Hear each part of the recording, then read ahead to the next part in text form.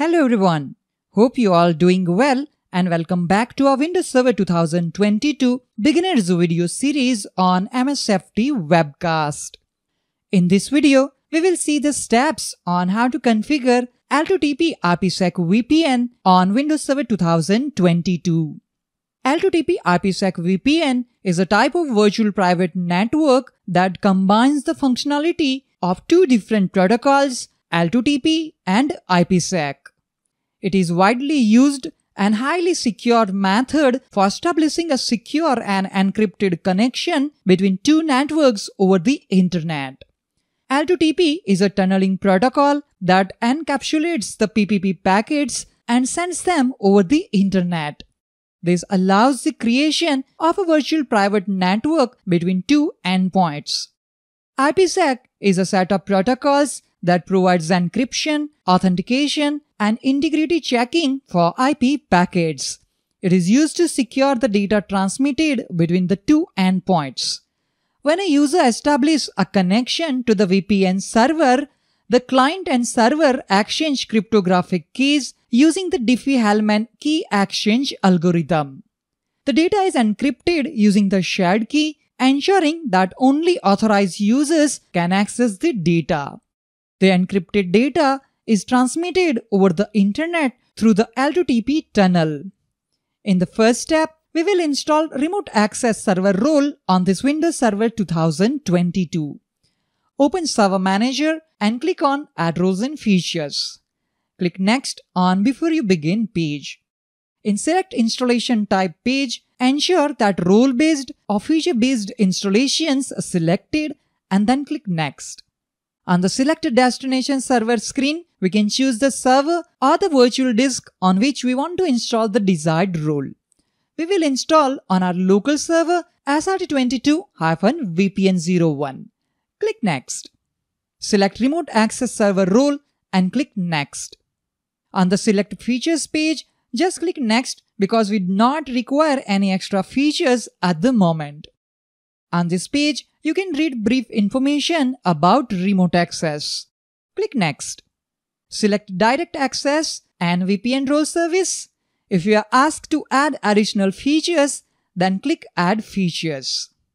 Now, select Routing Role Service and click Next. Click Next. Again, click Next. On Confirm Installation Selections page, you can see the summary of the roles and the list of features that you are going to install on this server. Review the details of roles and click on Install. The Remote Access Server role services will be installed in a few seconds. Wait for the installation to complete. Click on Open the Getting Started wizard link. Click on Deploy VPN Only option. Let me maximize the window. Right-click on the server and choose Configure and Enable Routing and Remote Access from the menu. On Welcome screen, click Next. Select Custom Configuration Radio button as we will manually configure the routing and remote access. Click Next to continue. Select VPN Access and NAT checkboxes and click Next.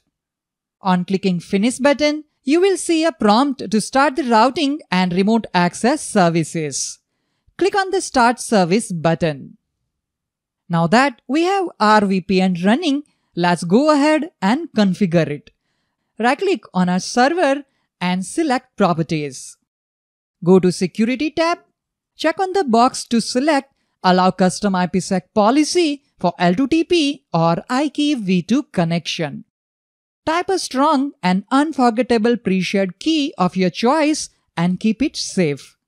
You can use any tool to generate a random key which you can use as a L2TP pre-shared key.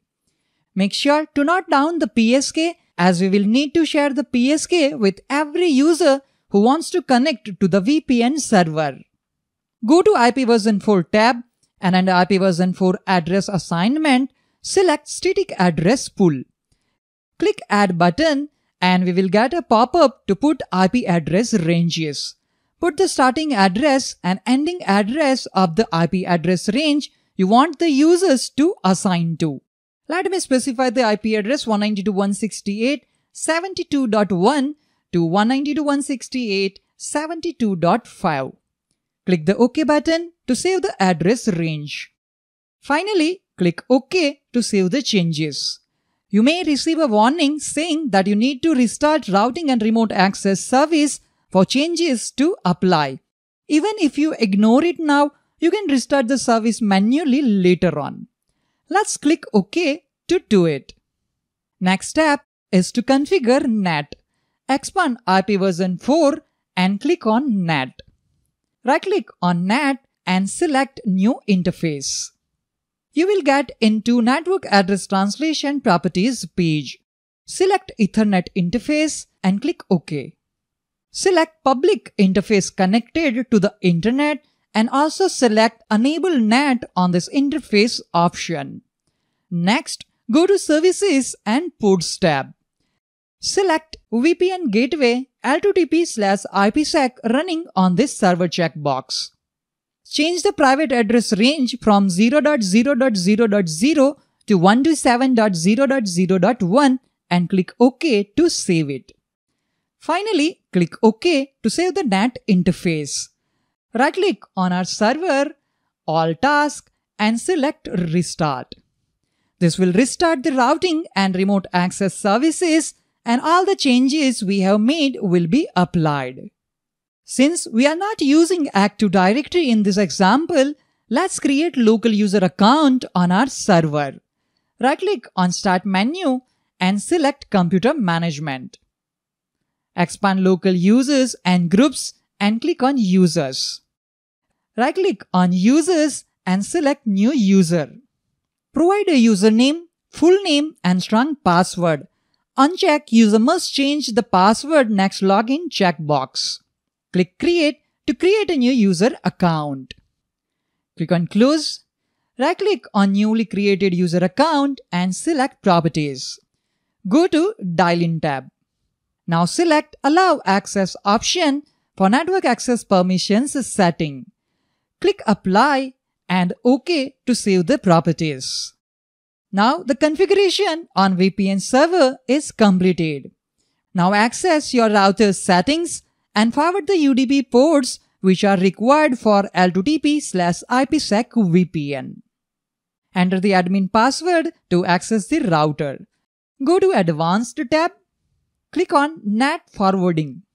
Click on Virtual Servers. Add UDP port 500. This one handles Internet Key Exchange. Next, add UDP port 4500. It's for IPsec NAT traversal mode, allowing VPN traffic to sneak through firewalls and network address translation devices. Add UDP port 1701.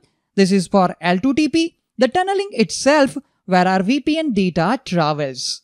I have set the destination IP address to the VPN server's IP, which in this case is 172.18.72.50.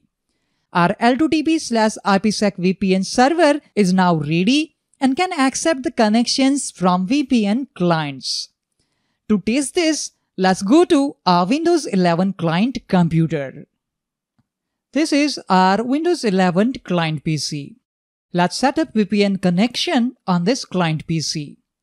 Right-click on Start menu and select Settings. Click on Network and Internet.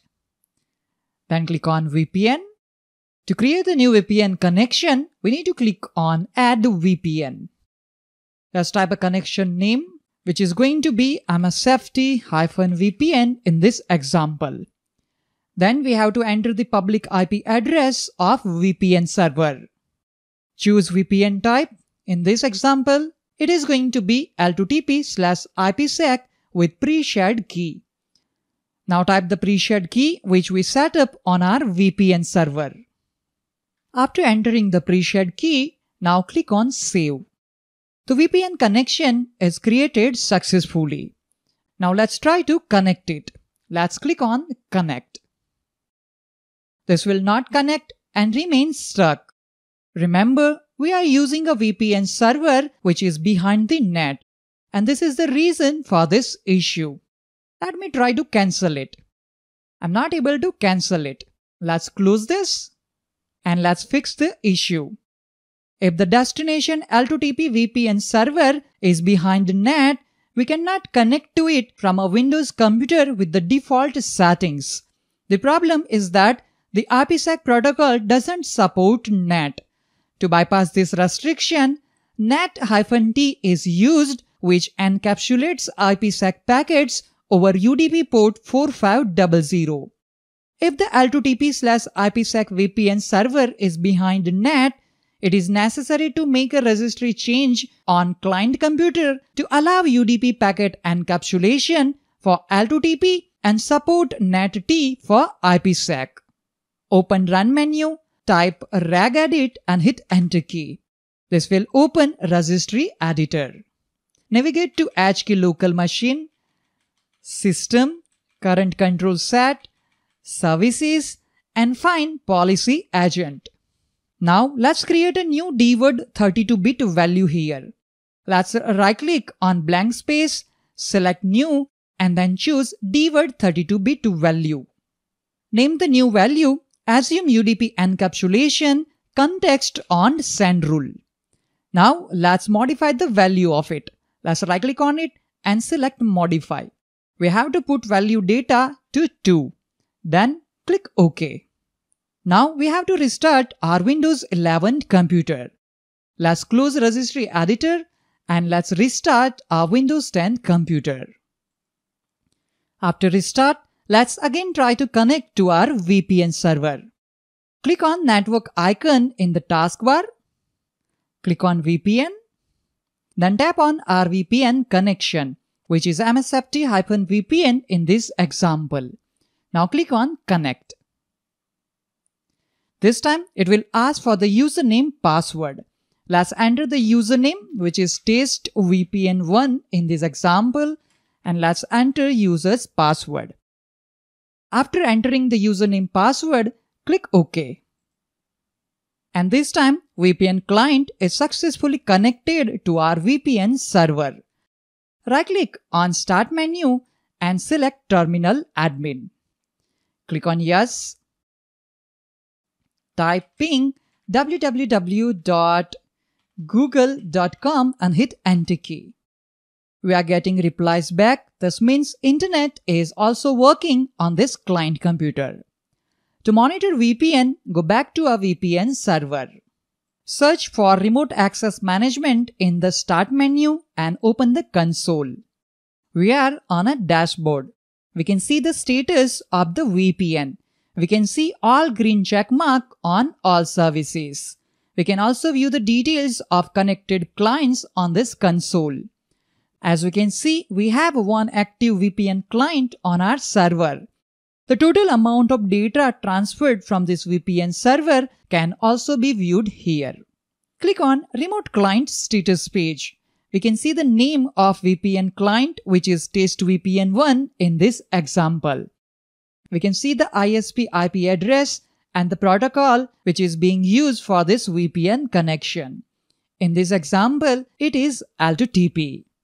We have successfully configured L2TP IPsec VPN on Windows Server 2022 and successfully connected a user's Windows 11 computer to the VPN server. That's all for this video on how to configure L2TP IPsec VPN on Windows Server 2022. I hope you found this video helpful. Please let me know in the comment section if you have any questions and suggestions. Thank you all for watching this video. Have a nice day.